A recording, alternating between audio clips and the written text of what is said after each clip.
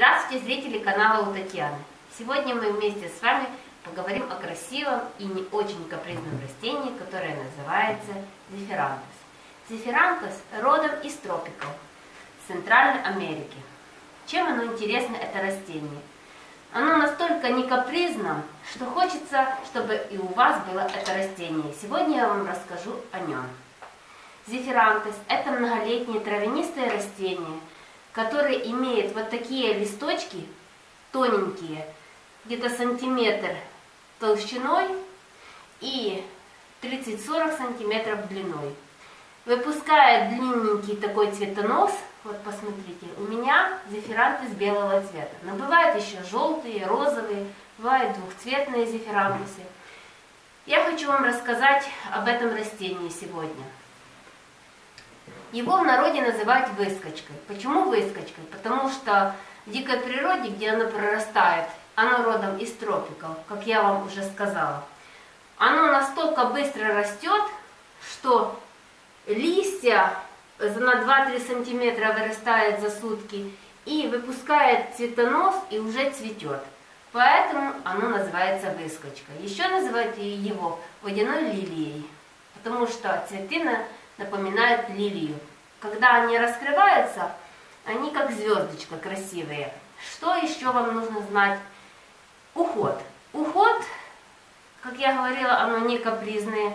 Но если вы уже решились посадить у себя это растение, знайте, что вам нужно сделать такую смесь при посадке. В равных частях поставить песок, торф, дерновую землю и перегной. Перемешать. На дно обязательно поставить дренаж, потому что это луковичное растение, и нельзя, чтобы загнивали луковички. Пересадка. Пересадка нужна этому растению обязательно каждый год. Некоторые цветоводы спрашивают, почему не цветет мой зефирантес? Да потому что луковички заполнили весь ваш горшок. Для этого нужно удалить это растение из горшка, разделить, от маточного отделить несколько луковичек и посадить в отдельный горшок. В какой горшок нужно садить? Предпочтительно это сделать в глиняном горшке и невысоком. Любит расти наше растение на свету, на ярком свету. Ну, конечно, когда на дворе очень жарко, его лучше перенести в полутень, а потом опять выставить на свет. Когда наше растение выйдет из состояния покоя, желательно его удобрять хотя бы раз в неделю минеральными удобрениями. Но когда оно войдет в период покоя, ничем удобрять не нужно и сократить полив до минимума. Как мы должны знать, поливать наше растение сейчас или нет? Вы посмотрите, если почва, верхний слой подсох, значит нужно полить. Чем это растение интересно еще? Да тем, что оно не капризно настолько, что, вот, например, зимой ничего не цветет у вас в квартире, вы выгляните в окно, а там на подоконнике уже цветет ваш красивый зефирантес.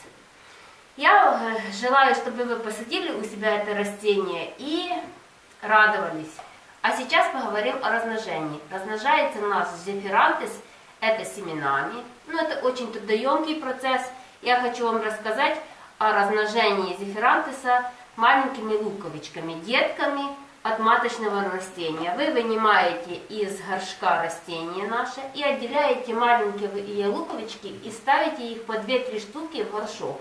Этого будет достаточно для того, чтобы наше растение хорошо развивалось и цвело. Помните, что если оно не цветет, значит корневая система уже заполнила весь горшок.